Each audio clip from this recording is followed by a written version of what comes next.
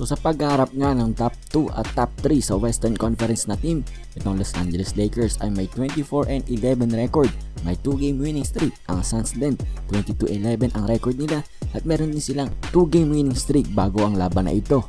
So sa umpisa nga ng first quarter, itong Phoenix Suns ay meron agad 6-0 run na ginawa. Nakashoot nga sila ng 2 3-pointer, pinangunahan sila ni Jay Crowder at ni Mikal Bridges para nga magkaroon sila ng 6-0 lead against sa Lakers. Bumawi naman para sa Los Angeles Lakers si Markieff Morris, naka-jump shot nga siya, at si LeBron James naman ay nakashoot ng floater. So after 6 minutes ng paglalaro, ang Phoenix Suns nga ay may 1-point lead against sa Los Angeles Lakers. And then after naman ng timeout nila, itong Phoenix Suns ay gumawa ng 12-0 run against sa Los Angeles Lakers. Napatimeout nga din ng Lakers at bumawi din sila ng kanilang 6-0 run. Matapos ang first quarter, may 29-21 na kalamangan ang Suns. Sa second quarter naman natin, si THT nga or Talen Horton-Tucker ang umiscore para sa Los Angeles Lakers ng 3-pointer. Tapos bumawi ang Suns ng 5-0 run, pero binawian nga rin sila ni THT ng isa pang 3-pointer at si LeBron James din ay sumali dyan. Kaya nga't naging isa na lang ang kalamangan ng Suns. Tapos pumasok din si Damian Jones, ang bagong player ng Los Angeles Lakers, at nakablock nga agad siya at nakashoot siya ng layup.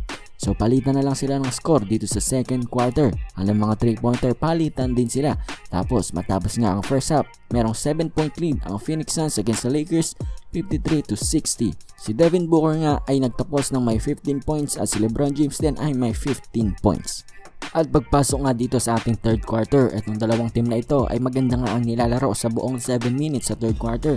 At Phoenix Suns pa rin ang may hawak ng kalamangan, 75-70. At during din sa 7 minutes na ito na paglalaro nila, itong si Devin Booker ay na-eject nga 2 technicals in a row. Yung una, di natin sigurado pero parang tinatrash talk na yung referee dahil sa bad call. Tapos nun, binato niya yung bola sa referee at yun, na-technical nga ulit siya at ejected siya. Personally, hindi ako nag-agree sa ejection ni Devin Booker. Sa tingin ko isang technical pwede na. Pero ang referee nga ay in-eject nga siya sa laban na ito. So big loss yun para sa Phoenix Suns at big advantage para sa Lakers. Pero ang Lakers ay walang AD, walang Kuzma at walang Gasol sa laban na ito. Sa third quarter nga, ang daming ang foul na tinawag ng referee kaya medyo bumagal ang laban. Pero match na match nga ang team dahil nga 86-83 ang score matapos ang third quarter. Pagdating naman sa fourth quarter, itong si Dario Saric, inumpisahan nga ang scoring para sa Phoenix Suns. Sa buong fourth quarter, mainit itong si Saric, talagang tinutulungan niya ang kanyang team para makuha ng panalong ito. Mainit din ang umpisa ng Phoenix Suns kaya nga naging 10 ang kalamangan nila sa fourth quarter. Bumawi dyan si LeBron with 4 points straight.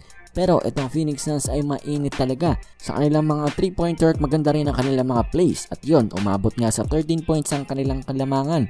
Tinry nga ng Lakers na kumambak itong si LeBron. Nakashoot ng 3 3-pointer in a row. Pero kinapos nga sila at yon, natalo nga sila dito sa Phoenix Suns 114-104. Ang leading scorer ng Phoenix Suns ay si Dario Saric na uminit nga sa fourth quarter, meron siyang 21 points. At sa Lakers naman, si LeBron ang nanguna with 38 points. So yan nga ang naging laban ng Phoenix Suns o ang number 2 at ang number 3 seed. At nagwagi nga ang Phoenix Suns at umakyat nga sila sa second seed ngayon.